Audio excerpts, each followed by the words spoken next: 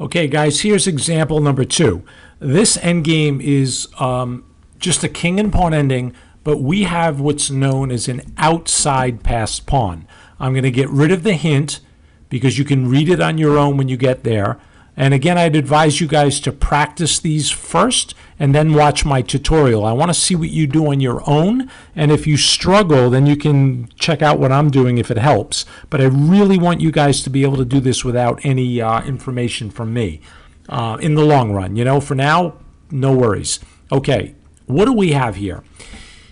Our A pawn is a monster, and I love chess because there are times in chess where things change drastically. Think about the beginning of the game. Everybody's so excited about the E pawns, right? Everybody wants to talk about the center. The A pawn, maybe I'll come here and block a bishop. That's possible. The H pawn, I'll come here and kick a bishop or prevent a pin. They usually don't get that much play, the outside pawns, until things get traded. And occasionally you'll get a position like you have here where black is completely lost. And they're in trouble all because of our friend the A2 pawn. There is nothing on this side that can stop this pawn except for the king. But black is going to have a problem. What is our plan?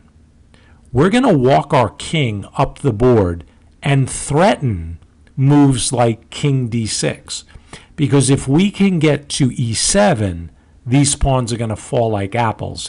Can they run away from our king at first? Yes, but it only takes a couple of moves to chase them down.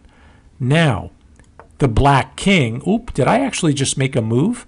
I think I did. I don't think my king started there.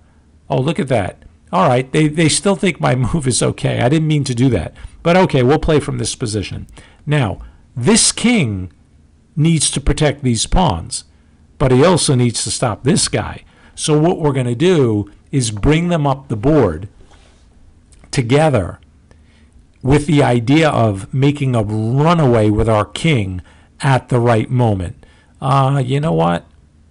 I think I'm going to stop him from getting frisky and running up the board. I'm just going to slow everything down on this side of the board. Okay, centralize the king and wait. Be patient when you do this. When the machine moves, don't think that you have to move right away. Okay, now, where does he want to go next? He wants to come here. I'm not going to let him. I'm going to start using my king and pawn together and threaten making a queen. Okay, there we go. We're going to start pushing it now, because he doesn't have time to come in and come after this pawn, because if he does, we're just going to start running wild up the street here. Now, here's a cool moment. If we push the pawn, he plays king here and takes it. And we may be able to sneak through this diagonal in time, but why take a chance? So what I'm going to do is I'm going to make another waiting move with my pawn.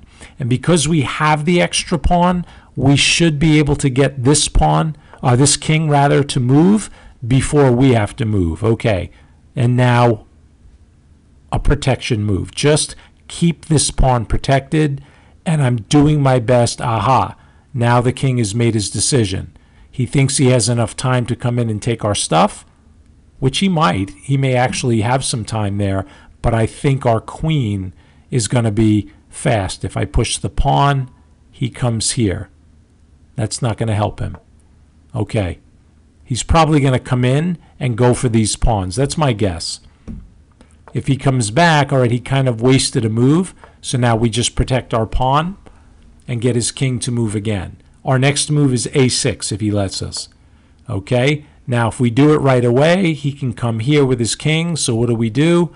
We just come here. Notice that I'm not taking his pawn, because then he'll take back and he might be able to make a passed pawn. If he does what he did by taking, now he cannot make a passed pawn. If he pushes the pawn, we just take it. And that was our whole goal. Now we can start working our king up the board. Don't forget about this guy. See the problem the black king has? He can't be in two places at the same time. Do we have to react to this? We could. I think we could just take it and run. We can also just play this move as well. Taking was probably better. But you know what? I just see a clear win. Yeah, the machine wants me to take. Go away. I see you. And I'll just take this. And that's it. I'm going to take his pawns. I don't care about this now. Well, I kind of care, but, you know. Let him take it, right? We come here. Now, if I'm playing with a clock, by the way, let's say I have 1 second left on my clock, but I have a 5-second delay.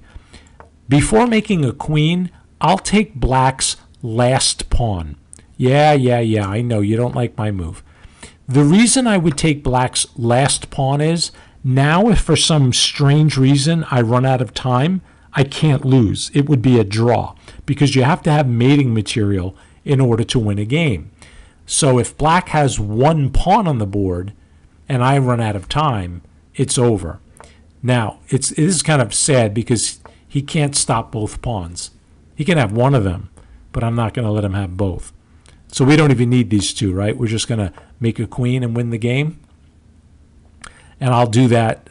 For those of you, I really shouldn't have to do this, but for those of you who still have a little trouble with a queen and king checkmate, I will show it to you. Make a queen, make sure there's no stalemate. And I'm going to have a little fun here. I actually want to show you guys something. I'm going to get this king to the frame of the board with my queen. And in a tournament, the fastest way to win would just be, you know, make a second queen and mate this guy. But I want to show you a pattern with queen and knight. Real quick. All right, he only has 1 move. Come on. And I'm going to promote this pawn to a knight, which I would never do in a tournament. I would just, you know, walk the king up or make another queen and mate. But I'm doing it because, again, I want to show you a little pattern that some of you have learned. You know, if you come to the classes early, now I'm going to make this a knight and the machine's going to get upset. Watch. Knight. Come on. Where's the sign? Oops. Come on. No, he doesn't do it. All right. Now watch this. If you leave a king with only 2 squares and bring the knight, you see this little box I'm making here? No closer than this line, which is the 4th line from where the king is. Look, 1, 2, 3, 4. If you put the knight on any one of these 4 squares, it can't be stalemate, but it will be checkmate, probably on the next move. It's just a little pattern I want you to learn. So we cut the king off, then we only let him shuttle between 2 squares, and then we bring our knight to one of these 4. There it is. Okay, this happens to be mate into this pattern. Can you see it? 2-move checkmate. We give a check with the queen, and then we give a check with the knight. Game over. Okay? All right, I hope that helped. I'll see you guys in class.